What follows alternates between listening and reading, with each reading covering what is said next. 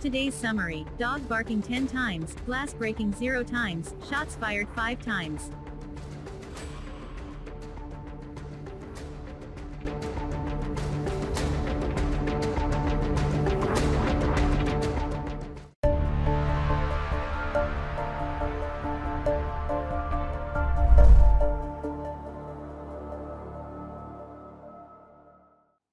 Hello and welcome to my channel, Hardware.ai.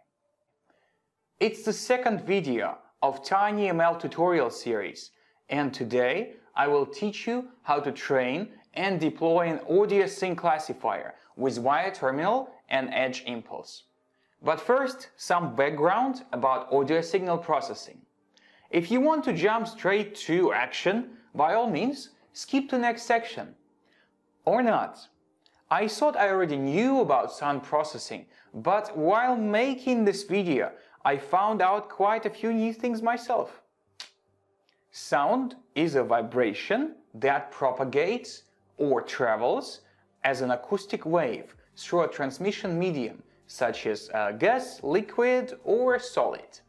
The source of sound pushes the surrounding molecules. They push the molecules next to them, and so on and so forth. When they reach other objects, that object also vibrates slightly.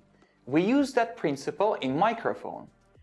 Microphone membrane gets pushed inward by the medium molecules and then back to its original position. That generates alternating current in the circuit, where voltage is proportional to sound amplitude. So basically, the louder the sound, the more it pushes membrane and the higher is generated voltage. We then read this voltage with analog to digital converter and record it at equal intervals. The number of times we take measurement of sound in 1 second is called a sampling rate.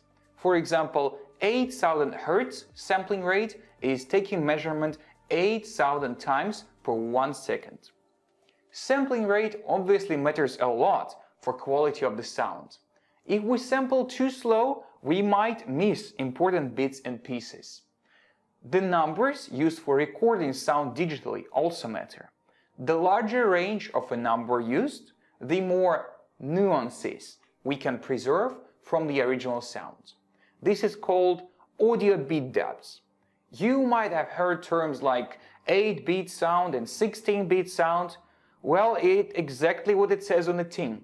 For 8-bit sound, an unsigned 8-bit integers are used. For 16-bit sound, assigned 16-bit integers are used.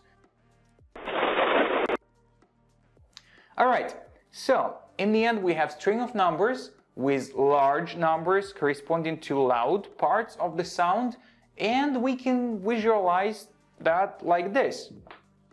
We cannot do much with this raw sound representation though.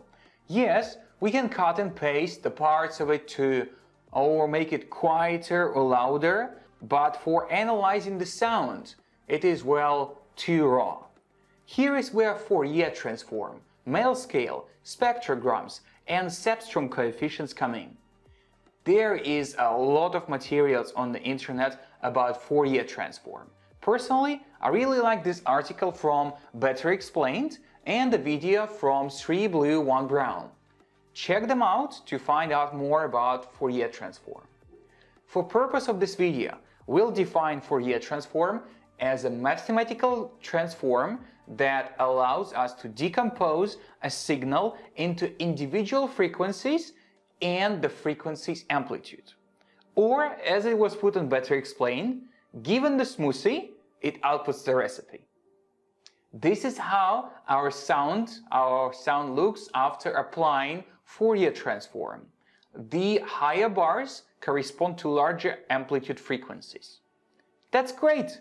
Now we can do more interesting things with audio signal. For example, eliminate the least important frequencies to compress the audio, or remove the noise, or maybe remove the sound of voice, etc., etc. But it is still not good enough for audio and speech recognition. First of all, by doing Fourier transform, we are losing all the time domain information, which is not good for non-periodic signals, such as human speech. We are smart cookies though, and just take Fourier transform multiple times on signal sample, essentially slicing it and then stitching the data from multiple Fourier transforms together to form a spectrogram. Here, x-axis is the frequency, y-axis is the time, and the amplitude of frequency is expressed through a color. Brighter colors correspond to a larger amplitude. Very well. Can we do sound recognition now? No? Yes? Maybe? Normal spectrogram contains too much information if we only care about recognizing sounds that human ear can hear. Studies have shown that humans do not perceive frequencies on a linear scale. We are better at detecting differences in lower frequencies than higher frequencies. For example, we can easily tell the difference between 500 and 1000 Hz. But we will hardly be able to tell a difference between 10,000 and 10,500 Hz, even though the distances between these two pairs are the same. In 1937, Stevens, Walkman, and Newman proposed a unit of pitch such as that equal distance in pitch sounded equally distant to the listener. This is called the MEL scale. We perform mathematical operation on frequencies to convert them to MEL scale. MEL scale basically places more importance on the frequencies that human ear can hear. To give a simplified explanation on what is that. There are more steps involved in recognizing speech. For example, Sebstrom coefficients that I mentioned above. We will discuss them in later videos of the series. Now it's finally time to start with a practical implementation. In the last video of the series, we used data forwarder tool of Edge Impulse CLI to gather the data. Unfortunately, we cannot do the same for audio signal, since data forwarder has maximum signal frequency capped at 370 Hz, way too low for audio signal. Instead, download a new version of Wio Terminal Edge Impulse firmware with microphone support, which you can find on Seed Studio GitHub, Seed Arduino Edge Impulse repository. You can just download this UF2 file, save it to your computer, and then connect the Wio terminal to your computer. I have it connected, and I need to disattach it from virtual machine, although I could do it from virtual machine as well. And we can just simply copy this firmware to a newly appeared device. It's called Arduino here. Alright. After that, create a new project on Edge Impulse platform. Let's press login button here. I actually already logged in. Here are all my projects, and obviously you can name project whatever you want. I have 4 projects here for audio scene recognition. I'll go with MFE Convolutional 1D. And then go to Data Acquisition tab. Then launch Edge Impulse Daemon tool. On the first connection to Wio terminal, it will ask you to enter your account credentials and choose the project you're connecting to. But I already used it for data collection, so it will just automatically choose the correct project. Let's refresh. Okay, now we see the Wio device and sensor built-in microphone frequency 8000 Hertz. That's going to be improved in the future, and maximum sample length for now is 3000 milliseconds. We have 4 classes of data, and we'll record 10 samples for each class, 3000 milliseconds durations each. I'll be recording the sounds played from the laptop, except for the background class, which will be basically like people talking, some music, sounds of cars, and so on and so forth, whatever is not our main classes of interest. If you have the opportunity to record real sounds, that would be even better. If you have a dog, then you can make it bark at home and then record the sounds. Alright, so basically what I do here is that I will open a new YouTube tab, or just type, let's say, barking sound on Google. Now I'll go to videos, and I'll open this angry dogs barking.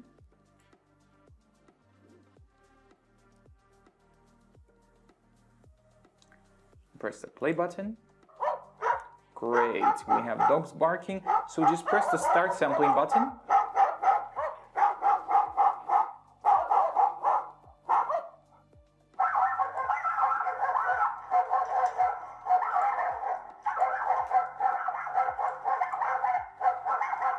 Okay, let's stop with barking. We just recorded one 3-second sample, and let's listen to it.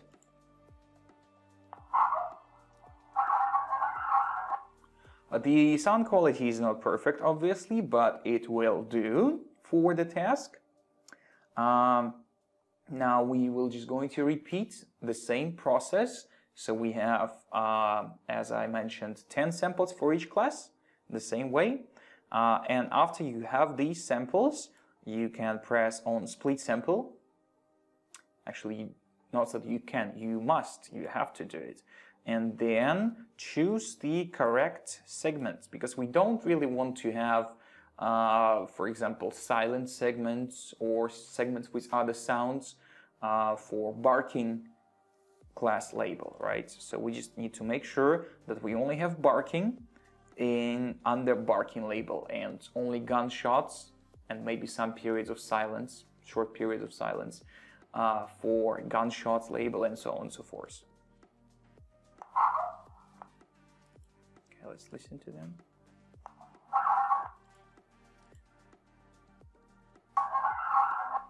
Alright, that's 3 segments, and they actually all very good, so I'll just press split. Oh, and I actually had gunshots label on this. Okay, that's not right. I need to edit the label. Barking. Well, 40 samples is abysmally small as far as deep learning datasets go, so we're also going to upload some data. What I did is I simply downloaded the sounds from these videos from YouTube. You can choose whatever software you like. For doing that, I have option to download MP4A sounds at 128 bits per second. And then after downloading, I resample these files to match the 8000 Hertz frequency, and also save them in WAV format. So I have really simple script that uses librosa library. Basically, I just enter. Let me stop this process. Sure, I think I have to open in another window. Yes. Basically, I just enter Python converter py, the name of the file that I need to convert, and the name of the output file, and it converts it to 8000 Hertz frequency, resamples it. After you have these files, you can upload them. You can just press on show options and then go to upload data, go to uploader, then choose your file. I'm going to choose, for example, this barking one again. Put in training data set and enter the label barking. Then begin upload. Okay, we have the upload completed. Let's go back to Data Acquisition tab. And then here we have that file, which is really, really long, and you'll need to split it. Split sample. It will Edge Impulse automatically will choose all the pieces, the interesting pieces of that large sound file. So you just need to press split and confirm your selection. I'm not going to do it here because I already have that barking one file, already have split into multiple samples. So I'm just going to delete it for now. So all in all, I have 9 minutes 43 seconds of audio collected, which includes both audio collected with Wio Terminal microphone and samples downloaded converted from the internet. It's still smallish, but workable. So let's go to Create Impulse tab. We're going to choose window size 1000 milliseconds, window increase 500 milliseconds. And for pre-processing, let's start with MEL frequency energy banks. Among the processing blocks, we see three familiar options, namely raw data, spectral analysis, which is essentially Fourier transform of the signal, spectrogram, and MFE, or MEL frequency energy banks, which correspond to 4 stages of audio processing I described earlier. That's convenient. If you like experimenting, you can try using all of them on your data, except for maybe raw, which will have too much data for our smallish neural network. I'll just go with the best option for this test, which is MFE or MEL frequency energy banks, right here. It is not marked as recommended, but we do have a non-voice audio, as you'll see later after experiments, that it performs on non-voice audio better than MFCC. I already have MFE chosen, so I go to MFE, and then we can see this is one sample of raw data, gunshots. The raw features here. I can see this is data from Wio Terminal microphone, and this is how the gunshot looks after MEL frequency scale processing. And processing time is actually quite large, it's 300 milliseconds. So you press on Save Parameters, and then Generate Features. Alright, so after the features have been generated, we can go to the learning block, which is a neural network classifier. So we have basically 2 standard choices, is 1D convolutional neural network and a neural network with 1D convolutions and a neural network with 2D convolution. Both will work, but if possible, we should always go for smaller models since we want to deploy it to an embedded device. I ran 4 different experiments, 1D convolution and 2D convolutional networks with MFE and MFCC features as inputs, and the results for them are the following. The best model, after all, was 1D convolution network. Basically, it's just a standard architecture from here. I just reduced the dropout slightly after the first convolutional layer. Dropout is helpful, but too much dropout is bad because essentially you're lobotomizing your neural network. 2 MFCC network features networks, they do not perform that well, they have lower accuracy and especially bad at distinguishing background. I remind you, background has a lot of people talking things, and it often confuses it with barking and other classes. Basically, as we will talk in later videos of series, MFCC is specifically for human speech recognition, so it only preserves the frequencies that are present in human speech. So that is probably what is affecting the accuracy here. It also greatly affects the number of features output by the processing blocks. So as you see, for MFCC, we have slightly over 600 features, and for MFE, we have more than 3,000 features. So MFE, or MEL filter energy banks, they preserve more information about frequencies. including those which are not present in human speech, which is obviously better if what we are trying to classify is not human speech. So the highest accuracy score we have so far is 75.4%, and that is with MEL frequency energy banks and convolutional 1D network.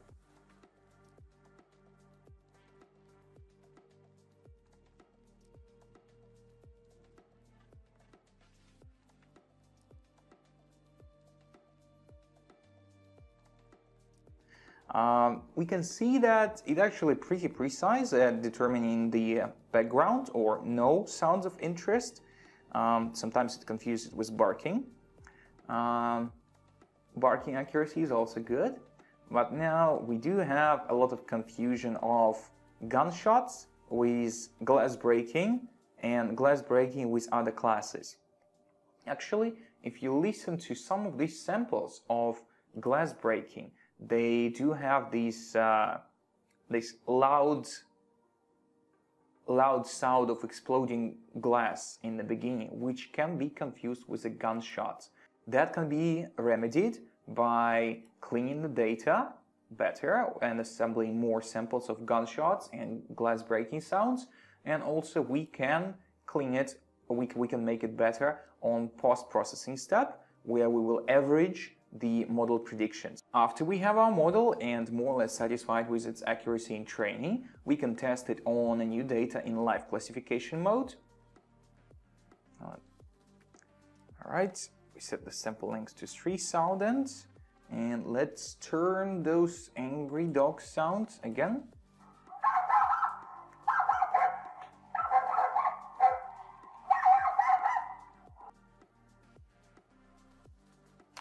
Alright, and we definitely have 5 instances of barking, which is very precise and very nice. Let's listen to the sample.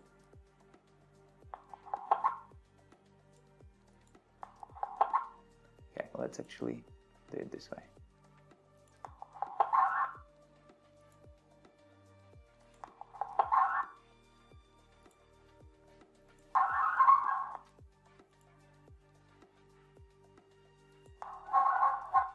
Okay, now let's try background, which is basically nothing or me talking.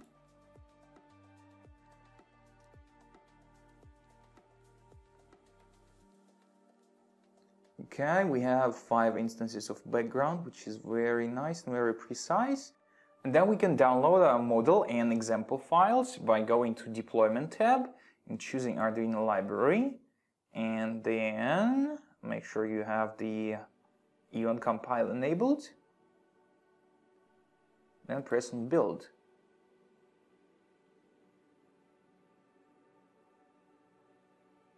Then you'll be able to download the Arduino library, which has your model inside of it. Then copy this folder to your Arduino libraries folder, launch the Arduino IDE, and let's have a look at the code. Go to examples, libraries examples, and that one is called name of your project, and then inference. I'm going to choose Nena BLE 33 cents microphone. And let's have a look. This example is based on Arduino Nena 33 BLE and uses PDM library. Because Wio Terminal a relatively simple microphone circuit, and to keep things really simple this time, in our code, which you can see here, we're going to use analog read function and delay microseconds for timing. Microphone inference record function here.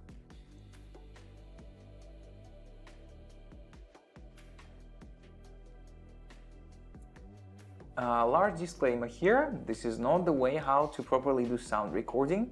Normally we would use interrupts to time the audio sampling, but interrupts is a large topic by itself, and I want you to finish the video before you get old. So we'll leave that together with MFCC explanation for later video about speech recognition. In the main loop, we run the inference with the classifier model we have, and print out the predictions. Let's try uploading this.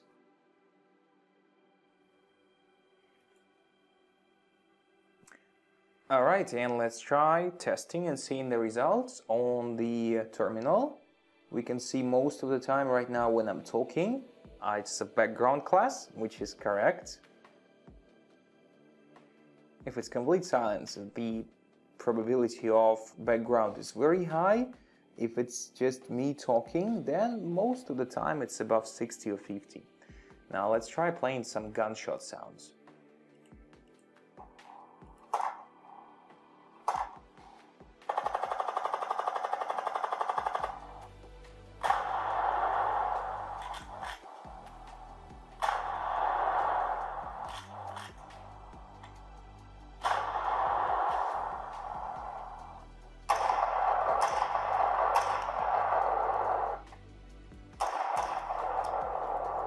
And maybe some sounds of dog barking.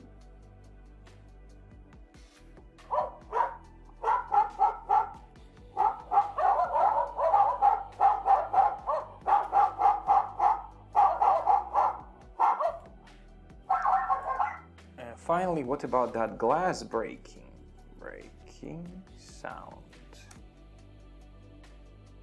Could break some glass, but I really don't want to break my cup here.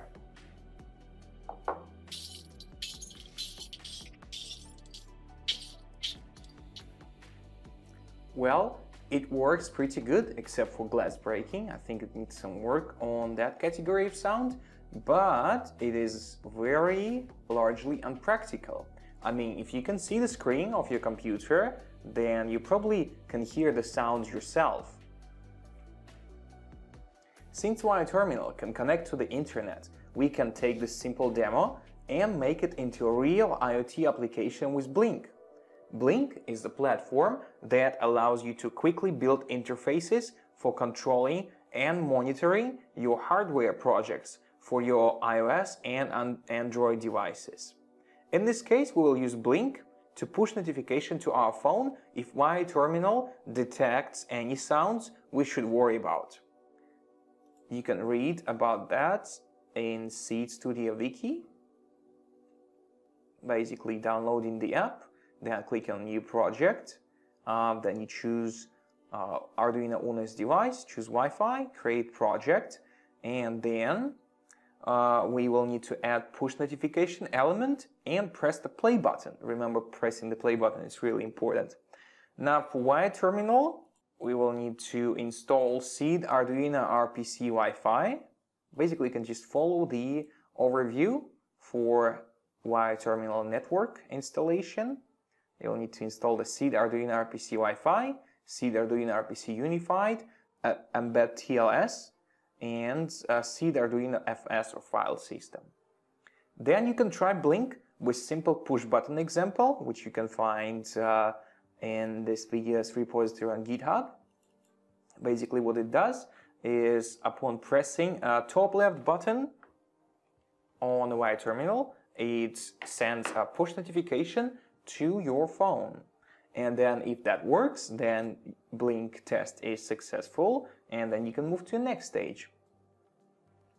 Now for our AIoT application, which I have here, we're going to move all the neural network inference code in a separate function, which we're going to call infer, and we're going to call this function in a loop before Blink, after Blink run.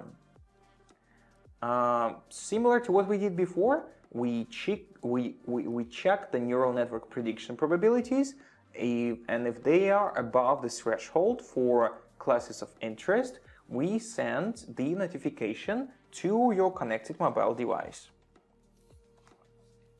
All right, let's compile and try it out.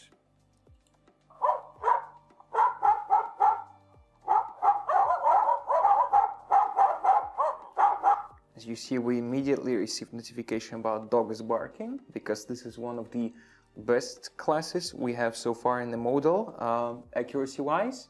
And let's try gunshots.